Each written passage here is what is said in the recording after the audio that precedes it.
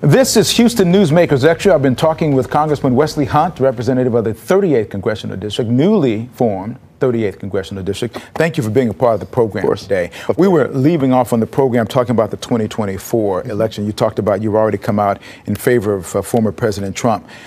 He's got a lot of baggage right now, does he not? There's a lot of things out there right now. January 6th, one of them, is certainly something that's in the eyes of people. Why do you think that he is electable, even with all that people have been able to see that he may have been responsible for in his previous administration? Let me tell you a little bit about the numbers even in my district. I mean, in my district, Congressional District, District 38, President Trump would have won this district by about 23 points.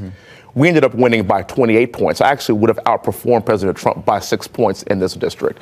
It's an overwhelmingly supportive district of President Trump, and it's an overwhelmingly Republican district. But let me tell you something, sir. As a person that believes in our sovereignty and our national security, the idea of us having Chinese spy balloons and us shooting down UFOs every single day like hotcakes is something that's terrifying to someone like me. We in this country have lost all respect, and we have got to get it back. It's going to take strong leadership to be able to do that.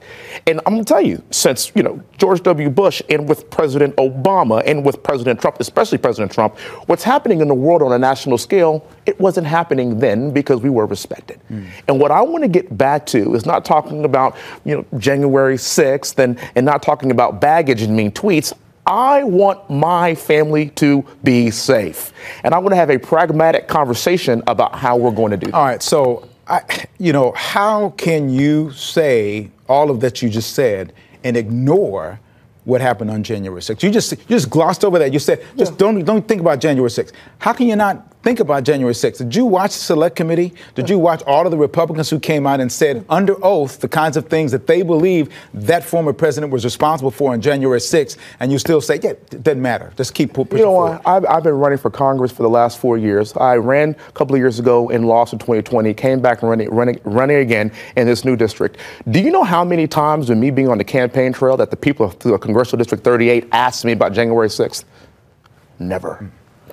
I have not gotten one question on the campaign trail about it because people are trying to decide whether or not I can put gas in my car or take my kid to school. People look at their 401ks diminish. And I tell you something, when you're in that position, the least of your worries is that you just want to be able to live in the America that we had a couple of years ago without worrying about that kind of economic stress. So dollars and cents trumps the correctness of our Constitution and the opportunity to try to maybe change the way our Constitution is supposed to run. I mean, that's what happened in the Electoral College, kind of making sure, let's kind of go around that. We heard the video, we heard the audio tapes of the conversation with the Georgia Secretary of State about trying to find votes, to help me win, that sort of thing. None of that matters except maybe making sure that our 401ks are okay. Well, it's not that none of that matters. It's just that that's what it sounds like, though. No, when you try to prioritize what actually matters to the individual voter in this country, there's a reason why in the Republican primary Trump is up today by about 20 points. It's not that it doesn't matter. What I'm talking about is priorities. And when you're looking at what we've seen over the past few years from the failed policies of Joe Biden and of Kamala Harris, people are actually really frustrated. So if you look at the numbers that you just talked about in terms of how far the former president is up in the Republican Party. Primary. I said primary. Primary. Across the board, the country, is there a little bit of fatigue, you think, about what's happened in the last 4 years? Watch, in terms of what was going on, there was always something coming up, whether it be the taxes, whether it be the S-hole countries, or whether it had to be hand in hand with North Korea's president. All those things were kind of fatiguing for a lot of people. I've seen that, and you've seen that over the last couple of years as well. I've dubbed myself being the energy congressman of the world because the entire energy corridor is in my district. The real fatigue comes from people paying $4, $5, and $6 a gallon for gas, and they have to decide whether or not they're going to drive to work or take their kids to school. And then every time we have an election, we drain our strategic petroleum reserves to try to bring prices down, and then now we're seeing it go back up again. That's where the real fatigue is. Are you happy at all with the way the economy continues to run? There are some things with the economy, the job. There's this balance, inflation, jobs. There's some balance. There's some good. There's some not so good. What do you think is the least is the most important right now as far as the jobs and the economy and the inflation is concerned? It's the greatest existential threat to our country is two things. It's China and it's our debt.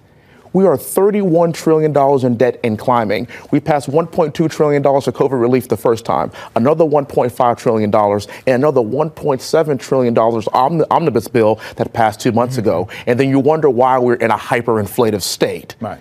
That, to me, is what we have got to tackle yesterday. Yeah, and there are a lot of people who say, yeah, well, we probably put too much money into the system at this point. But at least the economy is working. I mean, the jobs numbers are better because it could be a lot worse. But I hear your point. Yeah. By the way, the Chinese balloons, now we know that there were several who flew over during the previous administration as well who didn't even know about it, apparently. But so now we know that there's an issue out there. Yeah. So now we're readjusting our radars to be able to catch balloons as opposed to whatever. But that's part of your expertise, too. You know about that. I do know a lot about that. I do know a lot about that, especially over the course of the past few years. And I don't even want to. It happened during the Trump administration.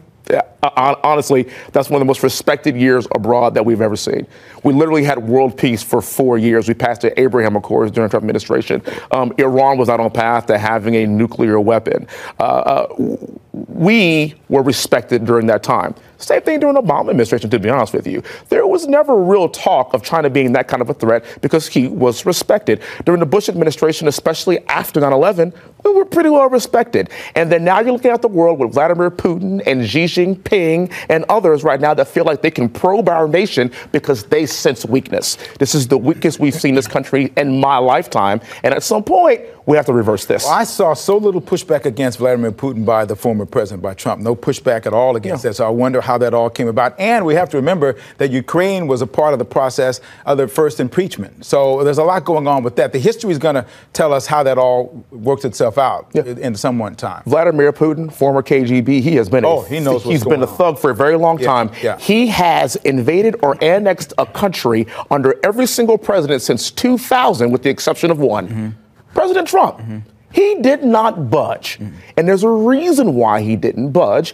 And he literally wanted to wait this out to see what happened. And then when he saw this weakness, that's when he pounced on it with the Ukraine war. So here's the deal. I know there's a lot of things that you're trying to solve. But before you get out of here, I have something I want to just show you here. I mean, this is great. We're doing this. I know things are important. There are priorities. There are priorities.